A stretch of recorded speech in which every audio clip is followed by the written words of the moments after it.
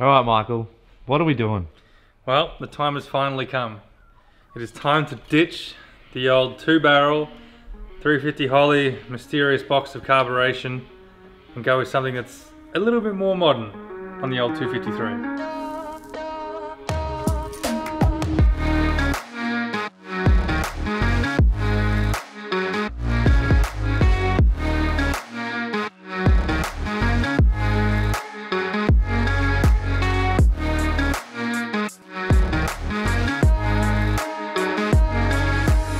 This is something that we've been planning on doing for a hell of a long time now, something we've been really excited to actually get started on.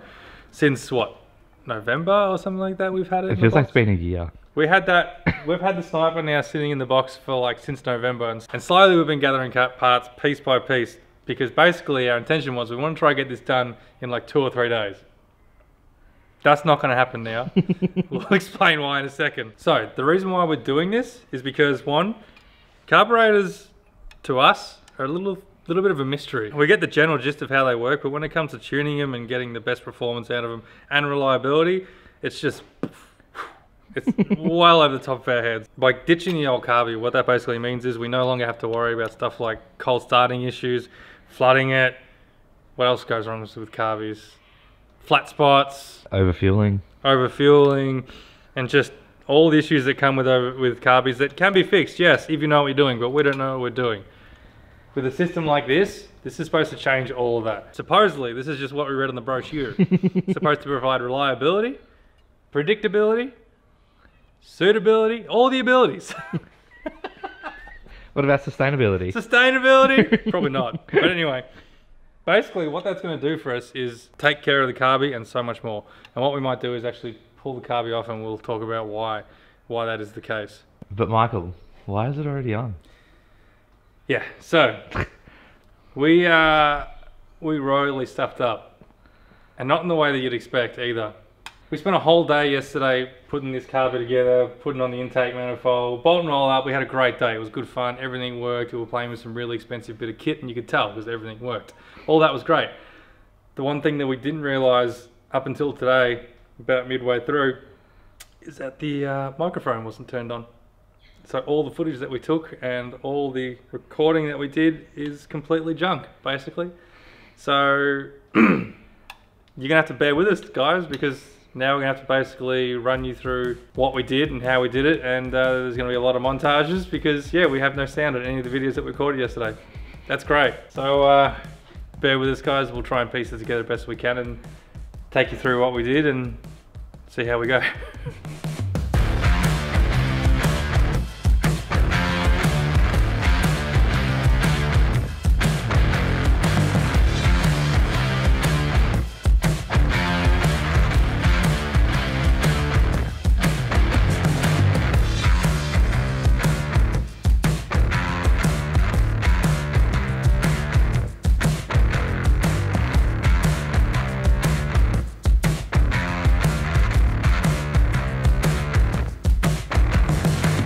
Alright, so why would you do this? And what is a sniper Holley for those that haven't seen it before? Basically what this is a EFI carburetor, basically. Inside here there's 2 injectors. Those 2 injectors then feed fuel into the carby just like you would normally through a carby, I suppose. Through these little tiny holes here. And I don't know if you can see them, they're really tiny.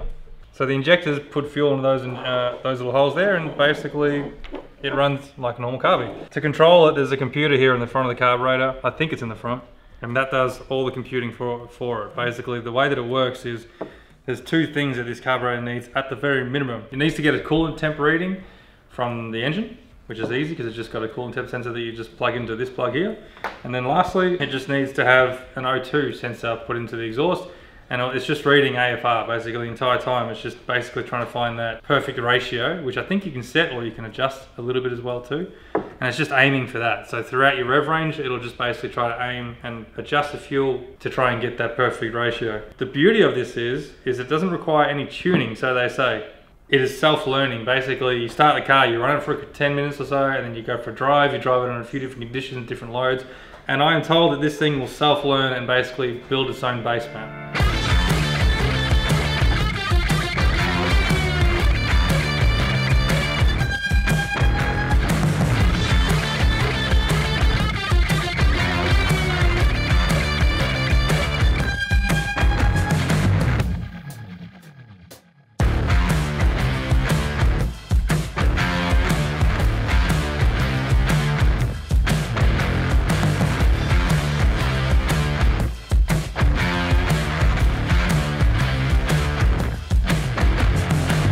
So the cost of a new Holley is about $600, and the cost of this is About $2,000. $2,000. So obviously you can see that if you're really shitty with your cold start, what do?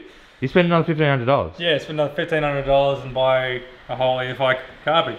Yeah, it is expensive, there's no doubt about it, and to be honest, it's probably going to be the only 253 in Australia, I reckon, that anyone would bother to spend $2,000 on a carby. But the point is, I just want to see if it works. For that reliability alone, I want to give it a go and see if it works, because if this works, we're going to put it on everything. This will go onto my panel van as well too, which is a 308 in it, and it's just a cool bit of kit. Like, it looks beautiful. Power-wise, we're going from a 2-barrel to 4-barrel, so maybe we might see a little bit of an increase, but I'm not chasing power. That's not what I want to do this for. I want to do this because purely I just want something that is reliable, turnkey, it'll start every time, don't have to worry about chokes, never going to flood itself, all those benefits. Wiring of it is actually super simple. It only actually needs like 5 wires. 5 wires for this whole thing to run, basically. At its minimum. You can make it really complicated and like wire it into the distributor so it can also control timing as well too, which would make it an even better package because you could probably get more performance out of it. I'm not going to go to that extent because I just want to keep it simple. We're not going to worry about that. We're basically just hooking up coolant temp sensor because we need it, oxygen sensor because we need that as well too, and that's pretty much it. So the kit comes with, there's 2 kinds of kits. You can get like a premium kit which comes with an external fuel pump and everything like that, but I'm not going down that path. We want to put it into an in-tank pump, so I didn't get that kit. But the kit comes with, this is like your wiring, this is all your relays and stuff. So I think these are like your 5 main wires that you absolutely need, and these wires here are all like extras that you can put into it to control stuff. Like this can control your thermofans, which we're going to run. That can be a trigger to turn your thermofans on, because then I can adjust it as well too. How can you adjust it, you might ask? Well, that's because it comes with this little Holley Sniper LCD screen. Can you make your hand look small so the screen looks bigger? Hang on, what if I hold it out? Oh, it's massive. It's like a Haltech. Yeah, but it's really not. Yeah, so it comes with this little screen here, which is a touch screen, and you can basically set the whole thing up and control the whole thing up through this screen. So we'll run that probably into the center console, so it's hidden away so you can't see it. But that'll be pretty cool. And that's pretty much it. So obviously that is a 4-barrel and that's a 2-barrel. So the old cruddy 2-barrel manifold with an adapter plate that's come from the 70s with a giant gaping hole through the center of it is going to be gone, which is probably a good bonus because this is very grimy. And Yeah. Michael was saying how much he loved his engine when it was so refreshed and not grimy like this. Yeah. Because when petrol leaks out of your carburetor for like 8 years and leaks all onto the manifold, Oh, that's yeah. what it does. I've had petrol leaking on this manifold for a long time, and you can see that. So we had to ditch this to run a 4-barrel one, which obviously, said it before, Michael got the Edelbrock Reformer, which is a good manifold. Other than that, yeah, with the old in with the new. Go and have a look at the new. Yep.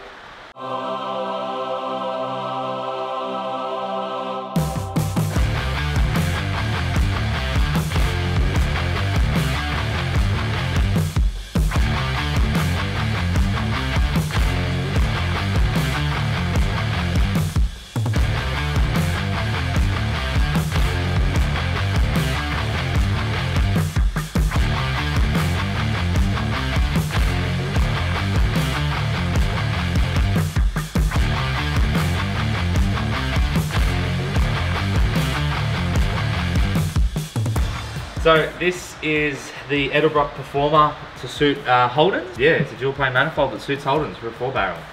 What we didn't have to do much to it really. The heater pipe just goes there. We just cleaned up the old thermostat. The one thing that Michael did do really well was he planned the whole process. So he went through Raceworks website and basically got everything to plug up every hole that he didn't want. We got an adapter to suit, because that is the temp sensor, obviously, for the carby, and that is the factory one to go to the dash. He's plugged up a few of the holes. He's got black ones. They're all black, and he got Allen keys, so they're flush fit. So in order to put this on, we obviously had to take the distributor out. So we set the motor to top dead center and rip the distributor out. It was when we were going to put it on that we noticed those 2 locating pins aren't going to match the intake manifold. So we had to rip them out. And the one on the left-hand side of the motor came out really easy. Yeah. The one on the right-hand side of the motor, didn't come out easy. yeah, I had to get inside sort of a precarious position to get that sucker out, but we got there in the end. Edelbrock suggests to lay goop front and back, so RTV, instead of using the cork because they worried the cork slides. So we had to ditch that, and then as we've dropped it on and we've put all the bolts in, you know when you do a job and there's 2 bolts left over and you're like, where do these bolts go? We're looking, and then we're like, oh, where's the middle 2 bolts? The holes. Yeah, the middle 2 holes. And then they're like, oh, we were supposed to drill that out. We got too excited and we just threw it all together before reading the instructions properly. Full disclaimer, Michael read the instructions. Yeah. And obviously must have skipped page 74. So we had to rip the manifold off and quickly drill it before our glue dried. Yeah. We didn't even get to film that because we were in such a rush. We were in such a rush. We literally just yeah. ripped it off, got the drill out, went and then slapped it back on. And then, oh, who knew? There's no bolts left over. Yeah. So that's what we had to do. It's an easy job changing an intake manifold, but we just obviously looked past drilling out those holes. And there is actually 3 holes there. So the gaskets had to suit all different types of Holden heads, I'm guessing. Yeah. So that was a pretty easy job. Everything worked out really well. So we dropped the Dizzy back in, but we're not going to put the cap on until we run the fuel lines because we don't know if it's going to get in the way and stuff like that. But we're ready to drop the carby back on for you guys. Yeah. Obviously, we've already had it on, but yeah, we pulled it off just to film that segment just then. But to explain the carby. But we'll drop it back on and we'll explain what we've done for accelerator cable, because obviously we're still using the standard accelerator cable and not like an Aeroflow adjustable one or something like that. So do we want to drop it on, Michelle? Yep, let's do that. The piece of resistance. The piece of resistance. Alright, so like we said, we're not going to bullshit it. We've obviously already had this on, but we pulled it off to talk through how the carby actually works. So now it's time to put it back on for hopefully the final time. Alright, let's put it on. Come. I know they're the ones that are on. Every time I'm holding it though, I just want to... Even though we did this yesterday, it still excites me to think about putting this back on right now. Excitement in 3, 2, 1. Touchdown. Holy shit, that looks sick! So now we have to do the Hollywood thing where we go, oh my god, it's so good guys, look how good it is, I can't believe that fit first time. Man, that took 5 days to fit, Oh man, that was tough work, yeah. It looks really good, it fits on there perfectly, to be honest. This is not far off where we got to yesterday anyway, so yeah. What you're seeing is pretty much exactly what we're up to anyway. This wire here goes forward to our temperature sensor here. I'm not going to plug that in just yet because we'll do all the electronics in one sitting. So now we're just about ready to bolt it on. The only other thing we had to figure out was accelerator cable. We made this bracket. We didn't use the original carby one, and Michael didn't want to go one of those big Aeroflow or Raceworks big carby plates and stuff, because then it kind of takes it away from what it is supposed to be. It's just still a stock looking engine, but just with the EFI reliability. So we ended up making this. It bolts to the back section on the manifold, and then we needed a support bracket because it was flexing a little bit, which we're really good at making brackets for cables to pull something or push something. It just seems to be our little I know. niche. Shifter cables, accelerator cables. You want a cable made with a nice bracket, you call us. Yeah, we could build your house with this bracket. So we did that and it works mint. Yeah. We painted it black and put it on. Yeah. Oh. But we want to show you a little trick that we actually learnt from the skid factory. Yeah. So anyone who's watching this channel is obviously probably already watching the skid factory, so they may have already seen it. But if you haven't, this is a cool little trick that we learned from them, and it works really well. So we did a little dodgy thing. Let's just go. I'll just go show you what I did. Kind of hard to see, but see the little dimple just there? That's what we're talking about. That little notch right there. And believe it or not, if you've never seen it before, that will actually strengthen up a 90-degree bend up like tenfold. It will no longer flex from there. It works really well. The way Nate did it was actually really clever. I'll give him that. So what I did was I got some just angle iron and I just notched it out. So I just notched it out with the angle grinder like that. And then I made it another side because obviously you need to clamp the material. This is horrible. It's not pretty. This was just so we could literally get the chisel in there. So for demonstration purposes only, we use this really dangerous bit of offcut. We actually tried to use a chisel, but a hard chisel. It was a little bit too sharp and ended up kind of like piercing the steel and not actually doing a little dent. So we ended up just using a piece of steel. It's really technical tooling. Yeah, this is just to demonstration purposes. But it's done a little like kick in the middle there. It's hard to see on this piece of steel. But it's done a little kick in the middle. It's better on the other one, but it makes it a lot stronger. And that way you don't have to gusset the shit out of it. Yeah, because normally we gusset the crap out of everything. But you can see now it doesn't bend on the, it doesn't really bend on the bend anymore. Yeah, it doesn't flex on the bend anymore. That's the whole point of it. We just really wanted to test it out. And it actually worked really well. I think we just need to get a better set of chisels to knock it in a bit easier. Because obviously a piece of steel isn't going to work. Yeah. Anyway, shall we bolt that carby on now? Yeah, let's bolt the carby on and we'll bolt this down. The other benefit of this whole setup as well too is because the heater line doesn't go into the manifold anymore, we can just go directly to the heater. And it just looks a whole lot neater. It just neatens up everything. The heater looks neater. I can just feel the response. Alright, well I guess the only thing that you're basically in real time now as to where we got to with the carby. The only thing that we need to test now is the air filter actually going to fit in the car? We didn't think of checking that. No. We've never actually checked to see if it's going to clear the bonnet. Because it does look kind of high. Yeah, so... Oh, it does look high. Oh, you see a lot of cars, don't you? Yep, I thought it might get hit a little bit more hidden. Maybe not. Have you got the wing nut? How to destroy a $2,000 carby. I know. Oh, we're going to bolt it? Are you that confident? I feel like if it squishes it a little, it might help. Yeah, that's a fair point. Put some grease on the end of the car, on the end of the air filter, to make sure it doesn't tip the bonnet. What's the highest point? Obviously this point, eh? I like the front. What do you want, 10 mil clearance? That's probably 8 Yeah, mil. that's what you want. The engine's not going to go higher, it's going to go side to side. This is the scary bit because if this doesn't fit, I mean worst That case. means we're putting a K&N on it, yes! Nathan really wants to go a K&N filter. I'm all for the aftermarket filter. I want to keep it stock. So what we're going to do is we're going to compromise and we're going to keep it stock. No. We'll probably end up changing it to like a K&N filter and maybe see if we can get like one that has a hard top on it so we can put the stickers back on it, because I think it looks cool like that. But Yeah, listen closely. even the noise is like dun, dun. Oh, it's not. No, it's like when the door shuts behind you.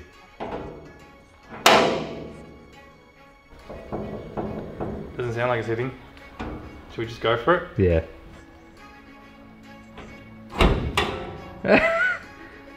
Hang on, it didn't go all the way, but that might be. Is it hitting it? Hasn't touched. Oh, you got plenty. You reckon? Yeah. There's no dent through the bonnet, so that's a good start.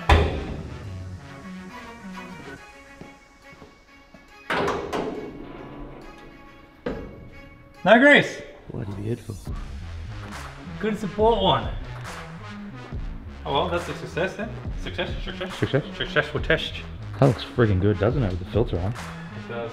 I was just saying to Michael how fresh the engine looked with the new intake and the big carby under the factory air cleaner and the brand new extractors we've put on it, and the brand new Dizzy with the new leads and the bloody socks on the leads as well. It just looks so refreshed. The only old bit really is the bottom end. I guess, yeah, now we can plug it all in, eh? How'd ruin it? Plugging this back in. That looks good though. It sits high. It's scary high. But anyways, so that is that sorted. Now we need to move on to the fuel system. So what we've had to do is we've had to remove the original mechanical pump that works off the cam lobe on the engine, and we just have to blank it off really. So we just created a blanking plate with some flat bar, it was about 5 mil thick,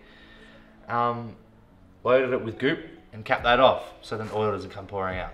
So that was pretty simple. Except it was kind of tricky to get the actual... Except Michael struggled to get it out. Let's cut to him trying to get that out. Yeah, it didn't fit all that well. It was just tricky because it was so long. The actual... Yeah, the arm is so long, isn't it? The arm was so long that I had to actually drop the power steering belt off to be able to get the damn thing out. Yeah. But other than that, it was easy. And then Nate just made up a plate. We just use the gasket because we got fancy and actually used Yeah, we gasket paper and made up a gasket and slapped it on, and that was the end of that. yeah. So hopefully it doesn't leak. Yeah, we'll see. But other than that, now we can move on to under the car and looking at our issues of fuel tank and EFI, because obviously now we need a fuel pump. So, man, we did a little bit of fuel stuff this morning before we realised that the microphone wasn't working. So again, apologies. We're going to run you through what our thought process is. Fuel system in this is pretty easy. It's pretty basic. Basically, you've got fuel coming in here through a dash 6 line, and you got fuel coming out here past the regulator. Like we said earlier, it's self-regulating, so you don't have to worry about running a separate one. And then they both just run to the tank, basically. So it's pretty simple. Our plan was that we were going to run a VS Commodore fuel tank. The reason why we're going to run that is because it has an in-tank pump already built into it. It's already got a swirl pod into it, and we heard that maybe you might be able to just bolt one straight in, and they were supposed to fit pretty well into the HQ. And all we'd have to do was basically move the filler neck to the back, and we just weld it up, and we thought it was going to be sweet and easy. So this morning what we did is we pulled the old fuel tank out. Wasn't too much of a struggle, I suppose. We got fuel everywhere though, as to be expected. We pulled that out and we bolted in the new one to see how that looked. We didn't even bolt it in, we sat it in. Oh, we sat it in, yeah. And then we were like, that's ugly. Okay, Yeah. that's shit. Okay, that doesn't work. What do we do? Damn it. You can see it's a lot narrower than the original one. The original one comes out to here. And the trouble is, if it was a wagon, it probably wouldn't be so bad because I don't think you see it as much in a wagon, but in a sedan where it rises up like this, you see, in the back of a HQ, all you see is fuel tank. So it would kind of look, I'm not so thrilled on the idea of it looking out of place. The filler neck here that would need to modify, it's really, it could be done, but it might end up getting really close to this seam here, which means that we might end up damaging that seam, and then we get a fuel leak, and out of our skill set when it comes to fabricating. So unfortunately we're going to ditch the idea. But what that means is we will now be looking at modifying the original tank. I wasn't really planning on doing so because HQ tanks are notoriously shallow and they're hard to get like a swirl pot and a fuel pump into. There's guys that have done it. I've seen guys basically put a 50mm spacer in here and modify the tank and put in a nice EFI hanger and everything like that, put swirl pots in. Guys that have a lot of fabricating skills, not guys like us. But we just quickly jumped on the computer before and we had a look. There is a company that's fairly local to us that actually sells a kit for HQs. So it's a built-in swirl pot kit. Supposedly that's supposed to fit a HQ tank. So we can't call them today because they're closed. So I'll give them a call tomorrow and have a chat to see what they reckon. And if that works, we'll probably go ahead and do that. It does hold us up from finishing up the fuel system today, which is a bit of a pain, but it is what it is. So what we're going to do now is put this aside and we're going to get started on looking at putting the bung into the exhaust, into the extractors for the O2 sensor on the Holley. So let's get this out of the way and we'll have a look at that. The instructions ask for 10 degrees above centerline. Basically, it needs to just kind of be above a line because I know that these don't like to be, have moisture and that on them. So it likes to be higher and not low where possibly water or something could sit. So we'll mark this on the extractor, rip the extractor off, weld the bung on, and then we can put this back in. Look at us go reading instructions. I know, yeah. If only we had read the instructions properly on the Edelbrock manifold. Yeah. Decided to go upwards in towards the gearbox. That way we can run our wiring up along the back of the gearbox and up to the back of the car. So right there is where we're going to drill a hole and weld this on. So now we're going to drop the extractor, which thank God this is the easy side, and weld this in. Yep.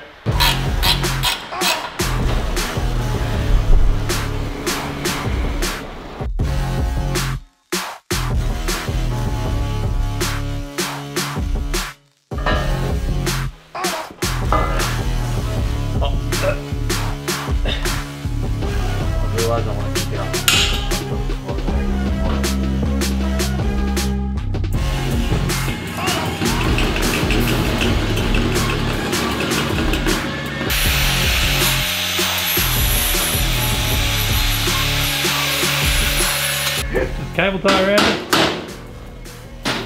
So now we can around it.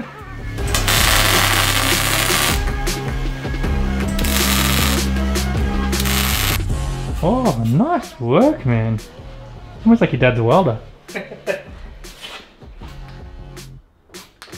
I reckon that's what they use in the factory. That's not bad. Looks good, man. Well done. Thanks. Good welding. Thanks, man. Is that bang enough for you? Yeah. We're watching your silicon laying skills now. They're not as good as yours. Mine are always judged. They're not as good as yours. They're better. Oh. No! I had the perfect finish there. That's popcorn for you. Great. Nice. Perfect. Help me. That was heaps easier way of doing it. I know. Thank God we did the shit side first. I know.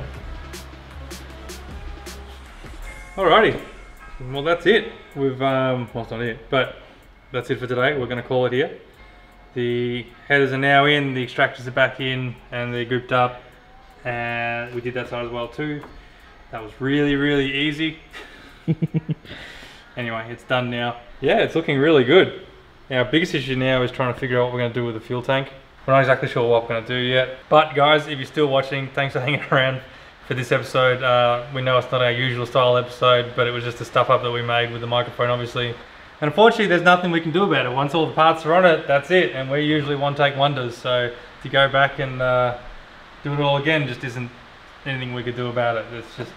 So I hope this episode's turned out okay. I got no idea. I haven't started editing yet, so I got no idea what it looks like at this stage. If it's been crap and you've hung in for this long, credit to you. Thanks very much. I appreciate it. Anyway, if you liked what you've seen here and you want to see more, make sure that you like, subscribe. It really helps us out heaps, guys. We really appreciate it.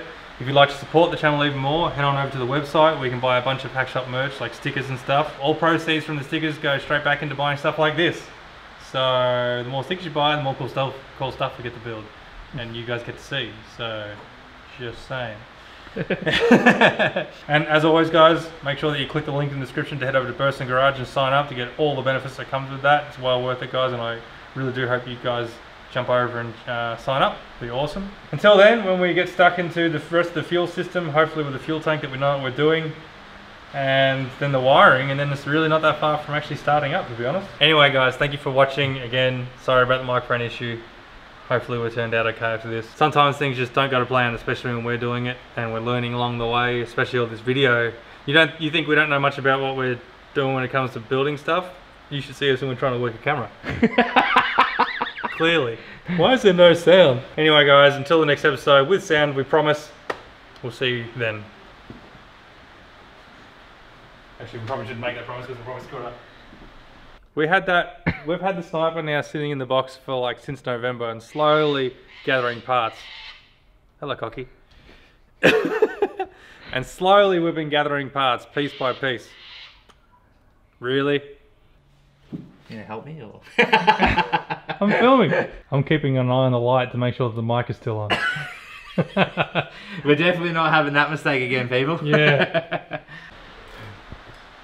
You wouldn't believe it, yesterday, when our microphone died, it was the most beautiful, quietest day and sunny, beautiful day, and today, when we have our microphone working, It's cold and raining. it's cold and raining and all you can hear is rain in the background.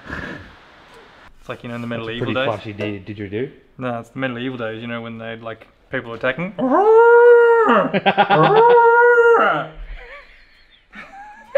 sounded really good. Did it?